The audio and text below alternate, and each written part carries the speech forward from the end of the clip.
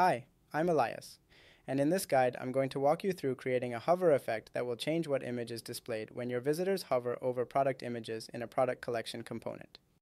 We'll be using 3 Replo concepts to achieve this effect. The first being product collection components, which make it easy to showcase multiple products which share the same styling.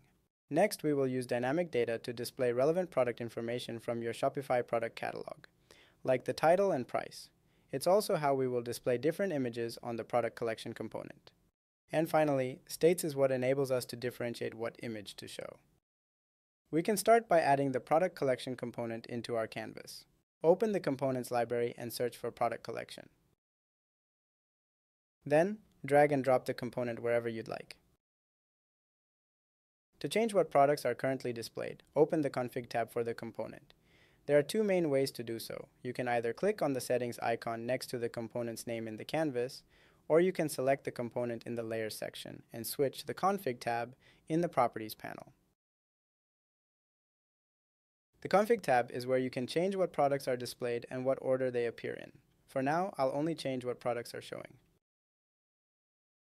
Next, I'm going to style the products in the collection.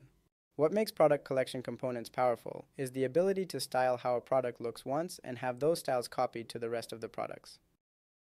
For example, if I wanted to make all of the Add to Cart buttons in the collection have a dark gray background, I would select the button, then change the background color to gray. For this guide, I'm going to adjust how the images look, the text font and sizing, and the Add to Cart button. Feel free to make any adjustments to your component as well.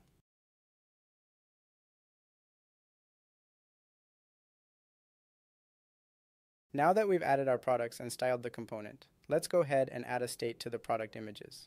Select a product image from the collection and switch to the Design tab in the Properties panel. Click on the Grayed Out Hover button. This will activate the state, and any changes we make here will only appear when a visitor hovers over the product image. If you wanted the images to change when visitors hover over the entire product, you would add the hover state to the product template component instead of the product image. Now scroll down to Image Source and click on Featured Image to open the Dynamic Data modal. This is where you can change what image is displayed.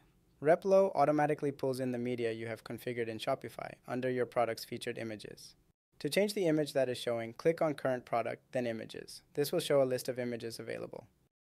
Click on the second option from the list, and all products in the collection will show their second image.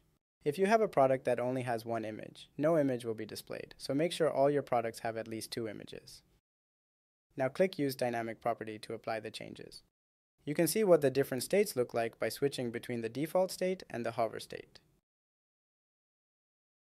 That's all there is to creating this effect.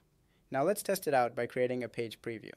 Press the drop-down icon next to the Publish button and wait for a page preview to be created. Click View Preview in Browser to open the preview. As you can see, whenever we hover over a product, the image changes. That's all for today. If you have any questions, you can post them in the description or reach out to our support team at replo.app.